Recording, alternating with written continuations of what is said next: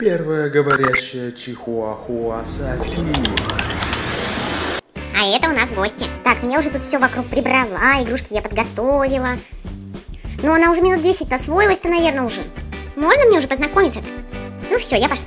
Ну чё, привет, какая ты красивая. Ну чё, как тебя зовут? Эй, ты тут вообще? Так, прикольненький окрас. Эй, ты куда? Да ладно, ты чё, не бойся. А ты чё, разговаривать не умеешь, да? Ай, ну ладно. Пошла я тогда. Зови, если чё. Я умею, просто я только с двуногими общаюсь. И я не люблю общаться с другими собаками. Ага, так ты все-таки разговариваешь, да? Привет! Ой, что-то я набегалась. Ну давай поиграем, давай. Ну я не знаю. Ну придумаем что-нибудь. Это весело? Да ладно уже болтать, давай играй. Ну я просто не знаю никакие игры. Ой, игры она не знает. Ой, ну какая ты зануда, прям как мой брат. Ну вряд ли, наверное. Эх, я себе передумаю, я тебе скажу. Ладно, я, если что, на кровати. Ай, какие вы все скучные. Пойду тогда одна играть. Ах, как мне весело играть одной. Весело нам с Косточкой играть. София, можно я с Косточкой поиграю?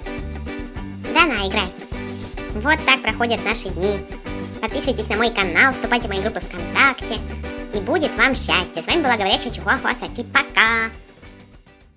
Первая говорящая Чихуахуа Софи.